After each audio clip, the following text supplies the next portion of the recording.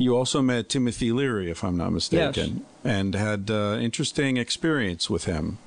Do you want to talk about that? Yes, I went to the American Psychological Association when Tim was giving a lecture on psilocybin, because at that time he was doing very legitimate research and was getting pure psilocybin from the Sandoz Company in Switzerland, and he was on a panel, if I remember correctly, with Gerald Hurd and William Burroughs, and I decided right then and there that I was going to try to take it myself, see what all the excitement was about. And how old were you at this point? Oh, I was, at that time, at Kent State University. That was back in the early 1960s. So you were in graduate school? No, I was out of graduate school. Oh, you were teaching at Kent State. Teaching. And so I wrote to him, and he invited me to be a research participant, and I had a personal interview with him, and he said, "You're just the type of person that we would like to be a participant in the studies, and I'll schedule something tomorrow night. But in the meantime, I'm going to invite you to a dinner party I'm having for Alan Watts."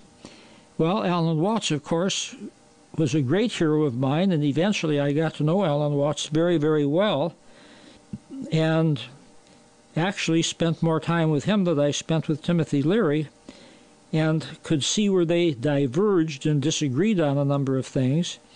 Alan Watts was of the frame of mind that these experiences should be very carefully regulated and could be best handled by what you might call an intellectual and artistic elite, while Timothy Leary sort of went off the deep end and said, turn on, tune in, and drop out. He thought they could change society. Right. He wanted them available to the masses. Yes. And did Alan Watts and Aldous Huxley, did they know each other? Because I know Huxley shared that view. The same way. Yeah. I never got to meet Aldous Huxley, but I did become friends with Laura Huxley, his second wife. Right. Wonderful woman, and she was of the same state of mind. In fact, she gave Aldous Huxley LSD as he was dying so that he could have a very, very beautiful death. Yeah.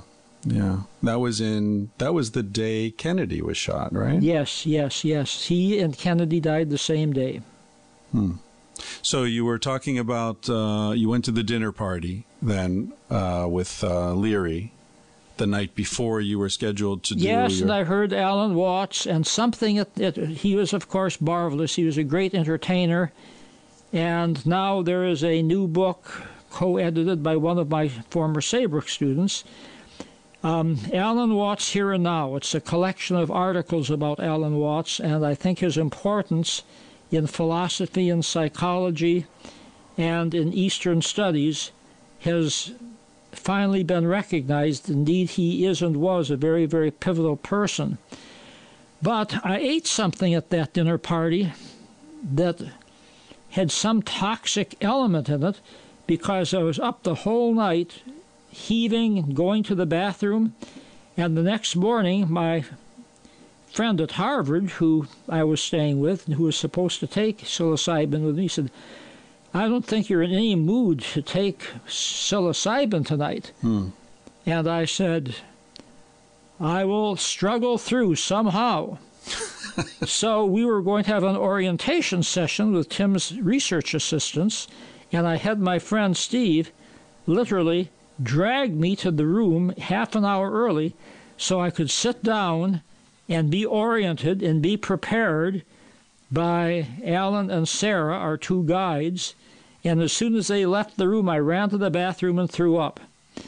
And my friend Steve said, "I don't see how you're going to do it tonight." I said, "Just get me there." So we got to the apartment where we were to take psilocybin, and Timothy Leary showed up with his psilocybin and gave it to us. Then he had to leave. He had an appointment with the local police. Oh. Yes, things are sort of beginning to fall apart.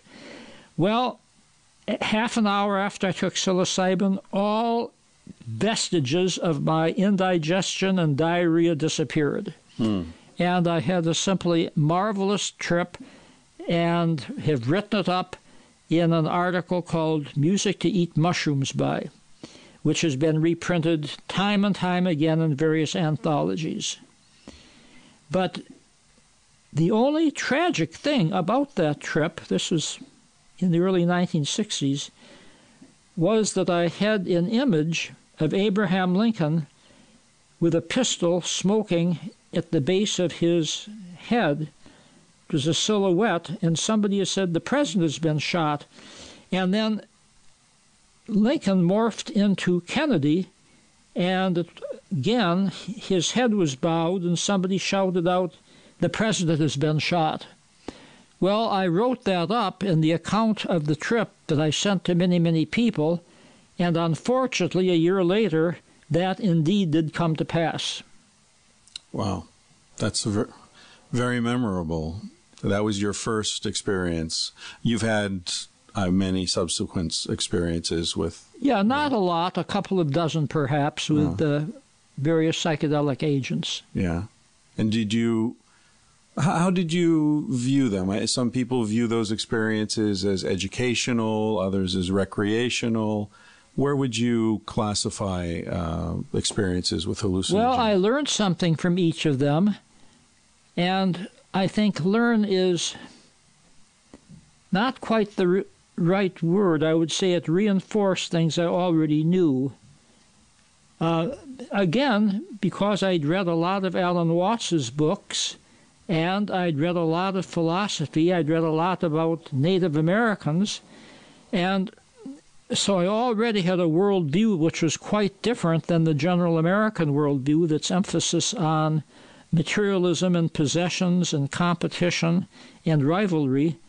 And so the psychedelic experiences with peyote, with LSD, with ayahuasca, each taught me something and sort of reinforced and re-emphasized what I already knew, but often put it in a different context, something that I could put to use. So for me, the experience was basically an educational one. It was spiritual in the sense that I became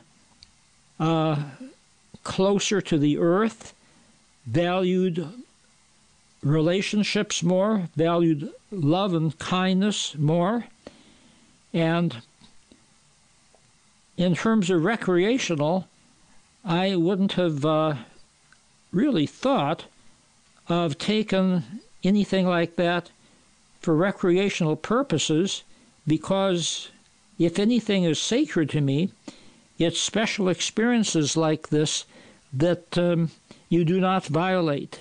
You do not treat casually. There is some way for you to learn from them, to develop spiritually, intellectually, emotionally, and ethically from.